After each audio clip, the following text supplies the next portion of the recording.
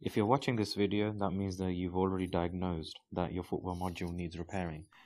Now, in order to get the footwear module out, you can have a look at my previous video. To open this module up, it's held together by 4 clips. There's one here, so I'm going to unclip that one. And then there's another clip here. There are 2 more clips on the back, here and here. So let's unclip them as well so that we can get access to the board.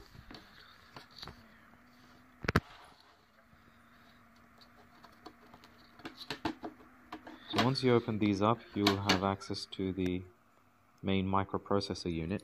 As you can see on here, it says XEQ384 with a mask of 3M25J. We'll need this in a minute. So in order to repair it, we need to get the BDM adapter from xProg.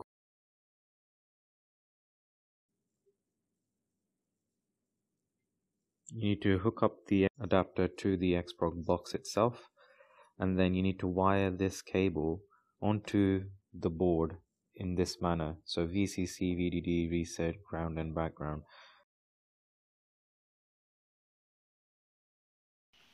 I've wired up my board up according to the diagram that I showed earlier, and hooked it up to the xProg, and have installed the software onto the PC. And now I'm going to open up the xProg software. The first thing we will have to do is click on devices, and then click on MCU/MPU, go down to Freescale 9S12XE, and then from here select the 9S12XEQ384D flash. So we're going to be using a D flash to repair the EEEProm. Click OK. Before we click read, we need to click on new, and now we can press read and it should read it. The problem I had here was that I couldn't read anything from the board, and the reason for that was because the drivers weren't installed correctly. I was using a virtual machine, so what I had to do then was to dig out an old laptop with Windows XP on it.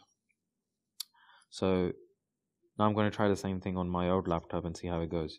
So I plugged in my old laptop. As you can see, at least it's recognizing and reading it. Now the second problem that I experienced was some of the newer xProgs had the VCC and VDD power to the board was slightly different. So I had to desolder the wire for VCC and solder the VDD wire on it, and that then ensured that the power was then coming to the board, and I could then read the data from it. Once you've done that and you can read the data, you need to save the D flash file because you'll need it in a minute. Once you've saved the D flash file, you can do that by just clicking File Save As. Now, with the saved D flash file, go to this website. I'll put it in the comments below, and you need to use this file and convert this file into an EEPROM.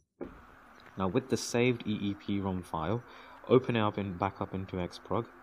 Then go to Devices again, and this time around select 9S12XEQ384EEE and click OK. We need to erase what's already on the device and reflash it.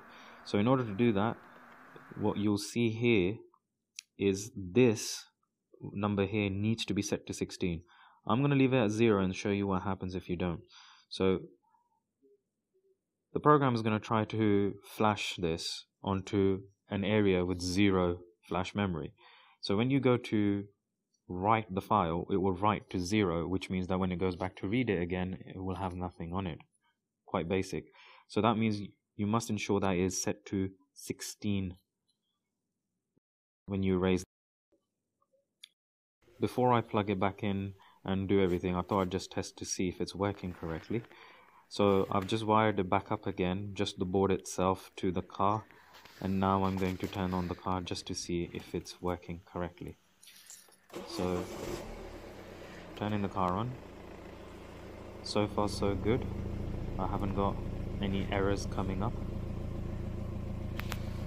The lights working? Yes, they are. They're okay. The windows, they are also now operational, which is good. This was one of the main things.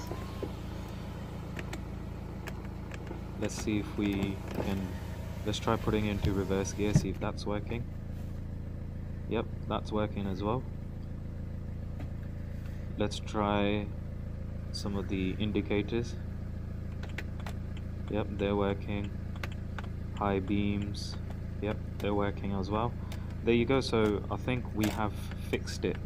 So now all I'm going to do is box it back up again and put it back into the car, and that'll be it.